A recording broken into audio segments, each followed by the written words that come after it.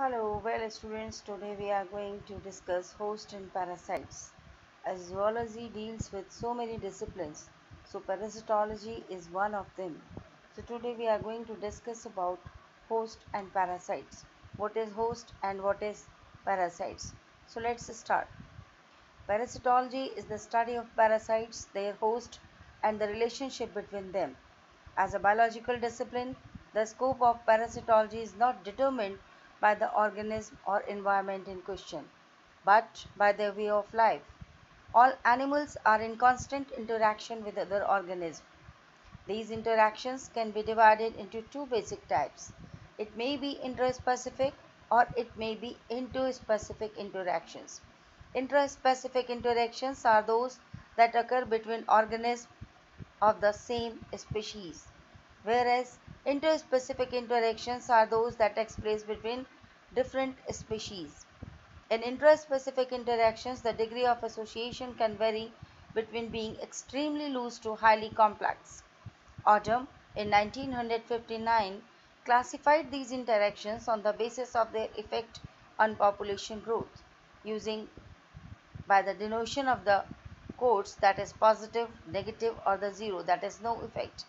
The pioneer Dutch Antonie van Leeuwenhoek of Holland in 1681 first introduced single lens microscope and observed giardia in his own stools. Later on, Leveron in Algeria discovered the malarial parasites in 1880, and Ronald Ross in Sikandrabad, Calcutta of India showed its transmission by mosquitoes in 1897. That is a vector. Parasites are living organisms which depends on a living host for their nourishment and survival. Parasites can be classified as number 1, ectoparasites. The parasites which live outside the body of the host. Lice, ticks, and mites are good examples of the ectoparasites. The another type of parasite may be endo. The parasites which live within the body of host are known as endoparasites. All the protozoans and helminths are always endoparasites. Free-living parasites, it refers to non-parasitic stage of active existence which live independent of the host. An example is Naegleria florae, that is a cystic stage. The another type of parasite is obligate, the which cannot exist without a host, such as Toxoplasma gondii and Plasmodium species. They can't live without their host. There is no survival. Hence, they are known as obligate parasites. Another type of parasites is facultative, the organism which may live as a parasitic form or free living. Accidental, the parasites which infect an unusual host are known as accidental parasites.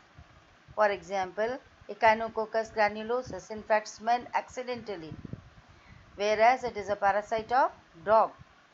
The another type of parasite is aberrant. Aberrant, you may call it the wandering parasites. The example is Toxocara canis, a dog worm. It can infect the human beings also. Now we are coming to the host. What is host? Host is an organism which harbors the parasite and provides nourishment and shelter and is relatively larger than parasites. Further, the host may be of different types. It may be definitive, the host in which the adult parasite lives and undergoes sexual reproduction. Mosquitoes acts as definitive host in malaria. The definitive host may be a human being or may be other living beings. However, in majority of the human parasitic infection, man is the definitive host.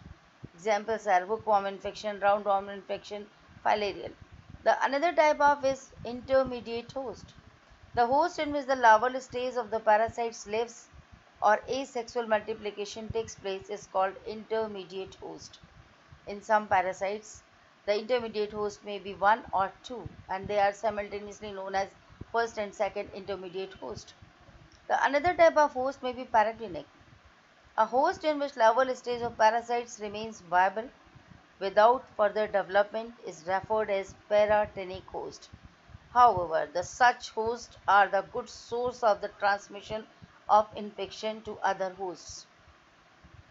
Reservoir host. In an endemic area, A parasitic infection is continuously kept by the presence of a host, which harbors the parasites and acts as an important source of infection to other immunocompromised hosts.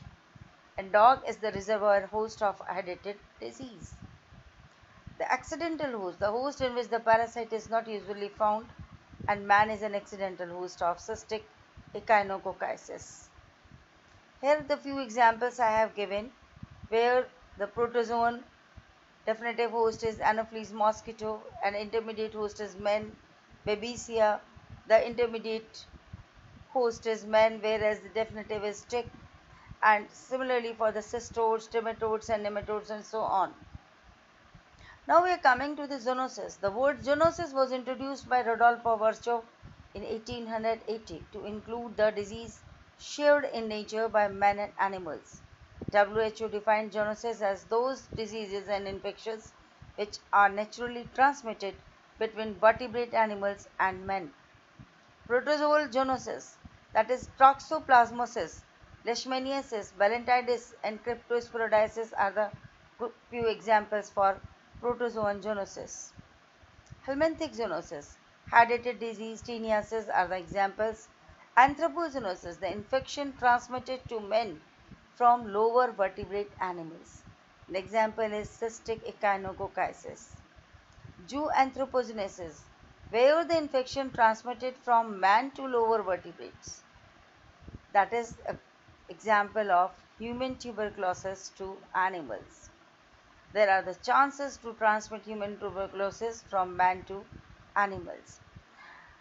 The relationship between a host and parasite, it is of three types: symbiosis, commensalism, and parasitism. So what is symbiosis? Both host and parasites depend on each other and none is harmed, and both enjoy the association. The example is coral reefs and the small fishes. The small fishes, they hide themselves from the larger animals, from their enemies, whereas the corals, they get nourishment and the food due to the movement of the fishes outside and inside. The another type of association is commensalism. Commensalism, that is, only parasites is being benefited but the host is not harmed. Here is the example of a shark, that is a large fish, and a small fish is being attached on the body of it, and due to the movement of the larger fishes, it gets nourishment, shelter, protection from their enemies. And whereas the shark, the larger fish, is never harmed. So such type of association is known as commensalism. The another type of association of host and parasites is known as parasitism.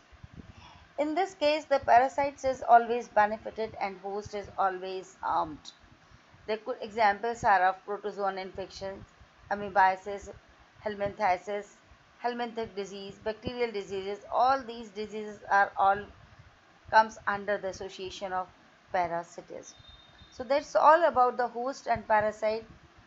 What is host and parasite and what kind of interactions are there. So that's all about the host and parasites. Thank you, and this good cartoon explaining a good message, that is we always hate the parasites. Thank you.